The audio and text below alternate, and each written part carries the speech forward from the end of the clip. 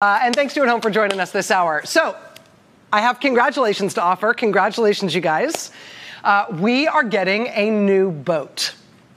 Not right away. We have to wait and see if in fact there is a conviction. But if there is, look at what we are getting. Now, when I first read this in the indictment, I thought like, oh, we're getting like a little sailboat thingy. It said it's a catamaran that we're getting, and then it gave a whole number. And I figured that meant like a little like training sailing boat.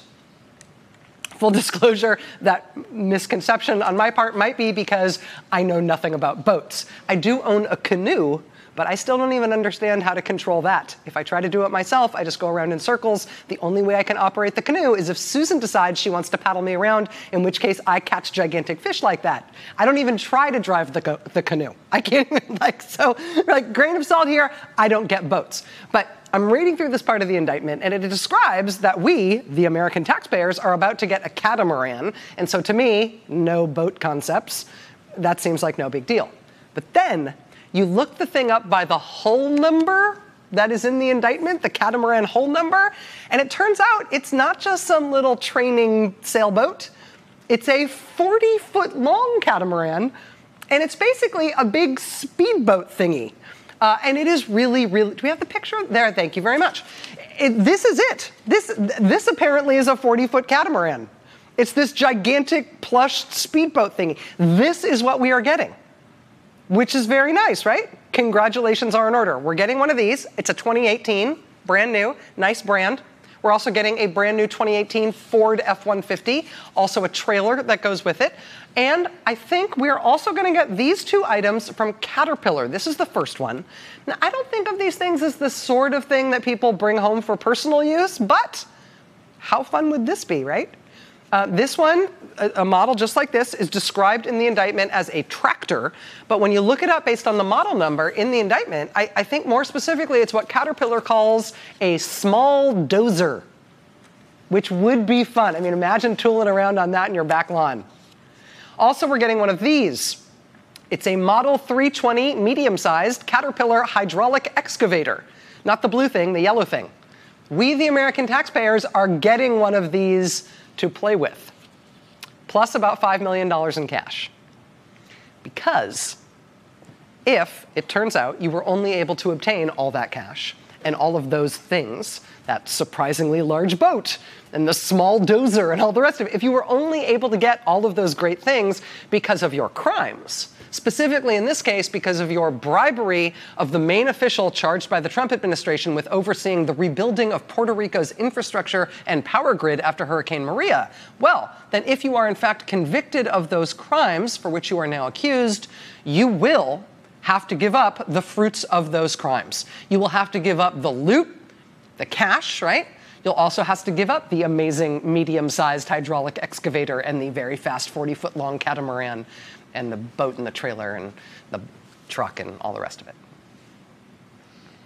In any other presidential administration, after 3,000 Americans were killed in a catastrophic hurricane and a botched federal disaster response thereafter, it would be the scandal of the year. It would be a presidency-defining, if not presidency-ending scandal if the top person who the federal government put in charge of infrastructure rebuilding after that hurricane got arrested and charged with 10 felonies for allegedly taking bribes from the contractor who got huge contracts to do that work. Oh, and by the way, the work still isn't done, and it's still an ongoing disaster. The contractor himself was charged with 8 felony counts. He's the one who's going to have to hand over his surprisingly fast boat and the bulldozer and the truck and the cash and all the rest. In addition to him, a FEMA deputy chief of staff is charged with 3 felony counts for allegedly setting herself up with a private sector job while working on FEMA contracts for the company she was getting to hire her at something roughly approaching triple her FEMA salary. And of course, there's the deputy regional administrator in FEMA, for FEMA in Puerto Rico, who was designated the sector lead there for power and infrastructure following the Hurricane Maria disaster. You remember why all those people died after the hurricane had blown through? Right? With no power, including no power to the hospitals and all the rest of it. That Trump administration official is now facing 10 felony charges: bribery, conspiracy, honest services wire fraud. In terms of this ongoing disaster, you may remember how some of this shook out. You might remember that the first contractor who got a gigantic, inexplicable FEMA contract from the Trump administration to rebuild the power grid in Puerto Rico, this thing on which, thousands of people's lives were hinging. The first contractor who got that huge contract from FEMA to rebuild Puerto Rico's grid was a mysterious, previously unheard of contractor from Montana who seemed to have links to the Trump administration, maybe. It was a firm that appeared to have basically no employees. They had 2 full-time employees. They were based in a suburban track house. And after lots of controversy over who they were and how they got this very, very, very important and remunerative gig, they ultimately lost the gig when they couldn't explain, among other things, why they were planning to charge the U.S. taxpayers an hourly rate for all the linemen who'd be working on electrical lines in Puerto Rico. They'd be charging an hourly rate for those linemen of $300 per hour, per lineman. And so that contract fell apart in scandal. That was the first contract they gave out after Hurricane Maria to set up the grid. That one, Then they brought this other contractor on board. Through FEMA, this other contractor called Cobra, they were going to get paid $1.8 billion as the Plan B second choice contractor to rebuild Puerto Rico's electrical grid. They ended up getting paid $1.1 billion before their contract, too, was canceled because of mysterious irregularities that were discovered only after $1.1 billion had already been dispersed to them. Those irregularities are less mysterious now that we can see this litany of bribery charges laid out in black and white in this federal indictment. So this has just been a disastrously managed, man-made catastrophe from beginning to end. And it continues, and the people of Puerto Rico have paid and are paying the human price for it. And now we've got these 3 arrests. And depending on how these prosecutions turn out, we, the American people, may not only see some people in jail for these alleged crimes, we may get ourselves a new boat. And some other new stuff, too, by virtue of the forfeiture section of this bombshell indictment. But it turns out that this is a story that just keeps getting more astonishing by the day. You probably heard about this indictment already, right? Well, get this. So the high-ranking FEMA official who just got arrested for bribery, the 10 charges, right? Turns out she had a deputy at her position for FEMA in Puerto Rico. She was the Trump administration's sector lead for power and infrastructure in Puerto Rico. Her number 2 was the deputy sector lead for power and infrastructure in Puerto Rico. What's his background? As first reported by CBS News, it turns out that he, too, the deputy, has recently been arrested in a totally different giant U.S. government bribery scandal. He was a Navy officer who was suspended from his Navy command over his alleged involvement in the Fat Leonard scandal, which we've covered quite a bit here on the show, the biggest Navy bribery scandal ever. It's this big, sprawling, lurid scandal involving lots of money and lots of classified information and lots of hookers and lots of really expensive meals at terrible-sounding restaurants. This guy was suspended from his Navy command because of his alleged involvement in the Fat Leonard bribery scandal in the Navy. Nevertheless, when the Trump administration took office in 2017, they decided that that's the guy they would hire to this senior role at FEMA. Now, did they ask the military why this guy had been suspended from his Navy command by any chance before they hired him? I don't know, but any mystery around that part of the guy's past would have been cleared up this past year, in August, when he was indicted by a federal grand jury for his alleged involvement in that Navy bribery scheme. And he was arrested thereafter. So think about this for a second. The number 1 person who the Trump administration assigned to oversee restoration of power in Puerto Rico, the restoration of the power grid in Puerto Rico, that person has now been arrested on 10 felony counts for bribery. Her deputy on the job has also been arrested and indicted on multiple federal felony counts for alleged bribery. But in his case, it's a whole different bribery scheme. I mean, they must have gotten along so well at the office, right? Secret Santa in their corner of FEMA headquarters must have been like, oh, look, you got me a ski mask. Oh, is that a fingerprint removal kit? Oh, my God. Who wants the fake ID for opening Swiss bank accounts? I'll trade you that for the lockpicks. I mean, like, what was going on? How do you end up with, I mean, that would be, if you were aiming at hiring multiple felony bribery indicted, I mean, But don't worry, the Trump administration has decided to shake things up and get control over there. Earlier this year, the Trump administration announced President Trump's new nominee to be the new head of FEMA. Now, they announced him in February. They formally announced him a couple months later. But it's been 6 months since they announced that he's the Trump administration pick. 6 months. Whatever happened to that nomination? Well, in recent days, there have been these sort of vague, slippery reports that there might be something going wrong with this nomination. Politico reporting recently that there was something personal. There was a personal issue in the nominee's background that was tripping up his nomination process. Nobody was willing to say what the personal issue was or why it didn't surface when he went through his confirmation hearing and was cleared by committee, why it might only be surfacing as his nomination should have been heading to the floor for a final Senate vote. There was later reporting suggesting that the personal issue might have had something to do with an altercation. Okay, but still no specifics on that. I mean, given the Republican-controlled Senate's willingness to confirm basically anybody from the Trump administration for any purpose, the holdup with this guy started to seem a little worrying. I mean, think about all the people they've let through, right? We don't know what's holding this guy up, but it is holding him up. Now it emerges from reporting done by NBC News investigative producer Laura Strickler that this guy, who Trump has nominated to be the new head of FEMA, whatever his personal issues may be, whatever the altercation was, I don't know, whatever else is going on with him, turns out he was the person at FEMA headquarters who was personally, individually, the point of contact at FEMA headquarters in D.C. for the official who just got arrested on 10 felony counts for bribery. She is charged with alleged crimes that started right after Hurricane Maria in October 2017. According to the indictment, her alleged crimes started in October 2017 and continued through April of this year, April 2019. We have obtained an April 2019 FEMA org chart. And as you can see here, right in the center, here is the Deputy Regional Administrator for the Caribbean area, as it says at the top of the chart there. That's the person who just got charged with 10 felony counts for bribery. And as you can see, there is one line that shows where she connects to FEMA headquarters. It's a line that goes to the right out of her little box. And there's one guy's name in that box that she connects to. And that is the guy who Trump nominated to be the new head of FEMA.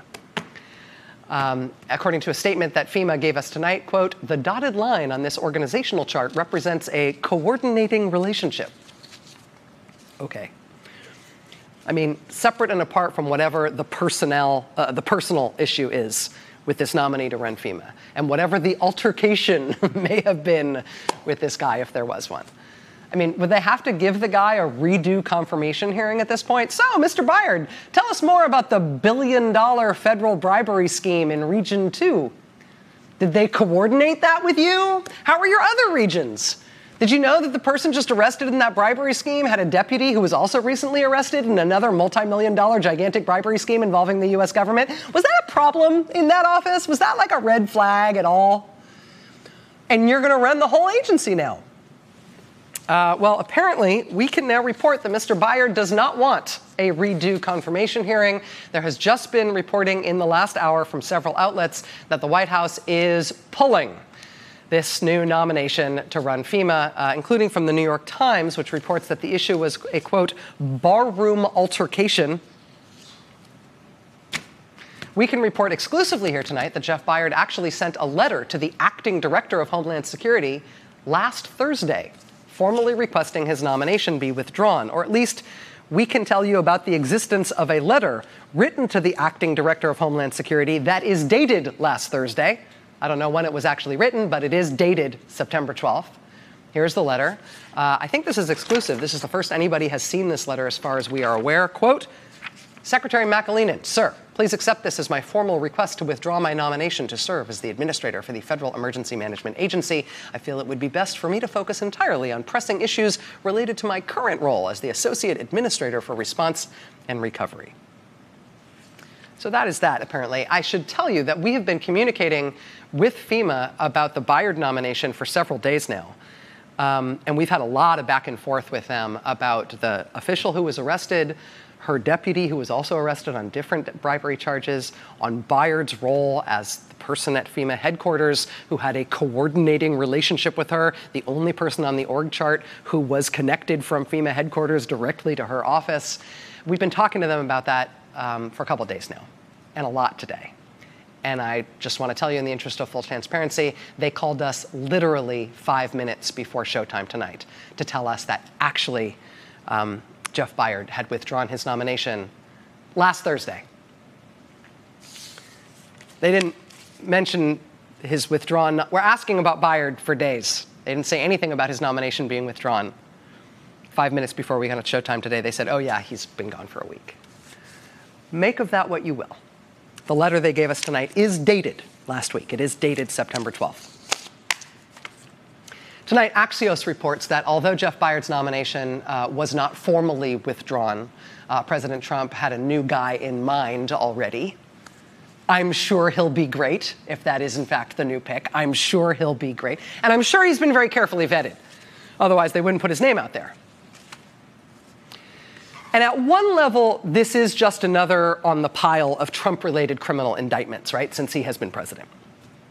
At another level, it is the umpteenth sequel in the ongoing career-destroying, soul-sucking horror movie that is the Trump administration's either refusal or complete inability to vet people for senior jobs or even not-so-senior jobs in the U.S. government. On yet another level, this is a fairly keen insight into just how well the Trump administration has taken care of the people of Puerto Rico, especially in the aftermath of that natural disaster, which would not have claimed 3,000 American lives had it not been so drastically botched as a disaster relief effort, most particularly when it comes to the infrastructure and power grid of Puerto Rico. But if you look at it from the Trump administration's own perspective, in terms of what they care about and what they want to be known for and what they want to be seen doing, I mean, there's President Trump today at the border in California, signing a piece of the border, literally writing his name on a piece of the border. And here's the Trump administration happily defying the Pentagon and Congress and a million lawsuits and lots of very reasonable concerns, including national security concerns, to instead take money from wherever the president can, including the U.S. military, because it has to go instead to the border, because the border must be secured, because Homeland Security is everything. Well, this is the stuff they most care about. This is the stuff they most want to be judged on. This is the stuff where they're putting all of their effort to the detriment of even other stuff that has real political cost when they lowball it, right? Well, the Department of Homeland Security is now led by an acting secretary who is supported by an acting deputy secretary. You might have seen the news today that they just inexplicably fired the general counsel of the Homeland Security Department as well, the top lawyer in the department. Quote, "We thank John for his service and we wish him well." This is the top lawyer in Homeland Security. They pushed him out so suddenly yesterday that the Trump administration still doesn't know who's going to replace him. The White House says it's one guy. The Department of Homeland Security says it's some other guy. Who knows? We haven't bothered to get our story straight. But he had to be fired immediately. And whoever is going to come in to be the new general counsel, he'll be acting too. So there's an acting secretary, acting deputy secretary. Now there'll be an acting general counsel, or maybe two, who knows. The sort of chief operating officer of the Department of Homeland Security is the undersecretary of management. That's an acting person right now as well. Customs and Border Patrol, that's an acting commissioner. ICE, that's an acting director. U.S. Citizenship and Immigration Services, that's an acting director. And of course, well, FEMA, where do I begin? And like I said, I'm sure the new guy, the new guy will be great. I mean, I wonder who they'll find to replace the folks against whom all the felony bribery charges are pending. I mean, I don't think from our back and forth with FEMA today, it seemed like they were trying to assure us that those people would not be staying on while their charges penned, like while they're out on bail. FEMA, I think, was assuring us that wouldn't happen. But, you know, it is hard to get good people these days. I mean, this is what they want to be best at. This is what they want to be seen working on to the exclusion of everything else. And now tonight, as the FEMA director's nomination is pulled in very weird circumstances, tonight there is new news of what is just now falling apart in the plan to take money from the military to pay for the wall instead. We've got brand new news on that front next. Stay with us. Hey there, I'm Chris Hayes from MSNBC. Thanks for watching MSNBC on YouTube. If you want to keep up to date with the videos we're putting out, you can click subscribe just below me or click over on this list to see lots of other great videos.